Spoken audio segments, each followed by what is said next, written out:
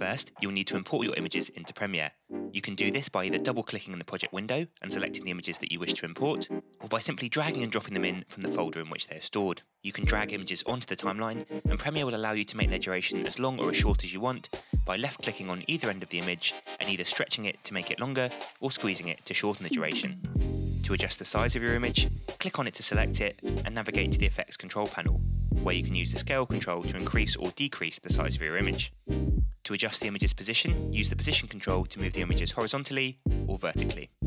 You can add multiple images simultaneously by layering them on separate video tracks and arrange them using the same scale and position controls.